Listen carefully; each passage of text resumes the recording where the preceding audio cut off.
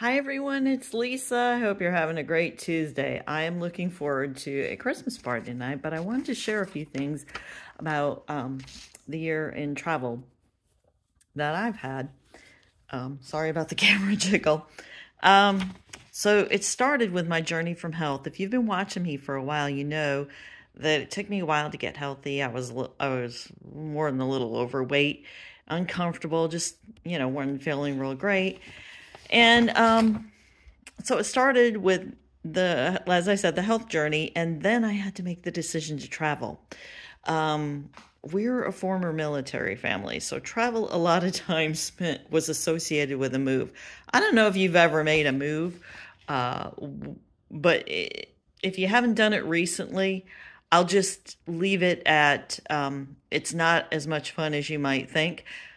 It's a lot of details. And so then we would get in the car and then we would start traveling. And sometimes the kids would be, doing their thing, depending on how old they were. So when someone presented me with an opportunity to take a trip, I kind of sometimes look at them like, I really don't want to go. So this time we were kind of, far removed from that. The kids are older, they're out of the house, and we decided maybe we want to try some travel. We'd like to see some things. We started seeing some pictures from friends of ours. The first decision we had to make was that we wanted to travel because now it's a little more fun. Okay. And then we did some visiting with family, but we also did some of the tourist stuff. We stayed in some really nice hotels because we wanted to reward ourselves with, after getting your health, I think you kind of need to, because let me just take a step back. It's a struggle to lose weight. It's a struggle to get healthy sometimes. And the reward is nice. So you do have to be careful, of course, not to slip back into those old habits. In my case, it's weight. So we're going to keep a close eye on that. But so that we can travel and continue to have fun. We did some, we saw some family. We had a great visit. We also went to some museums and played tourist. We celebrated our 40th anniversary, which is awesome. That's where we really, really had some fun playing tourist, because that just showed me that, hey, you can have fun. You can go to places. You can see things you've never seen before, meet people you've never met. Great. So that was the decision that we had to come to.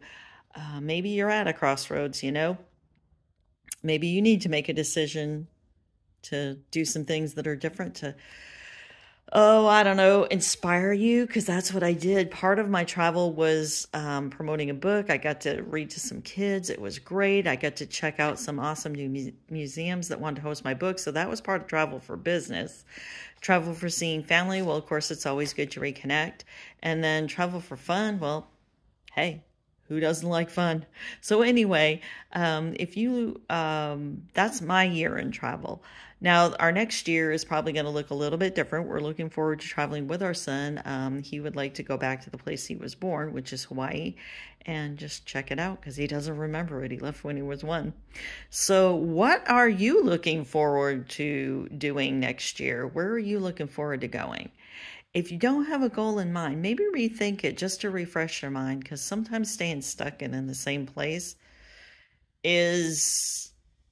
you need a little inspiration to get things to change sometimes. Anyway, Merry Christmas, everyone. I'll probably be popping in next week. I think I'm going to try and go back to some cooking. For those of you who've seen me before, you know that I've done some keto cooking. I think I'm going to try that with some holiday recipes. So take care. Bye.